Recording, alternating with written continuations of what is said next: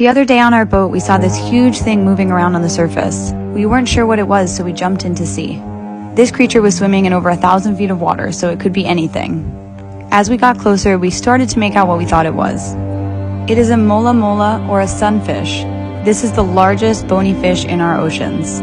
They can grow up to 14 feet long and spend most of their time hunting in the deep, where they come back up to the surface afterwards to rewarm their bodies.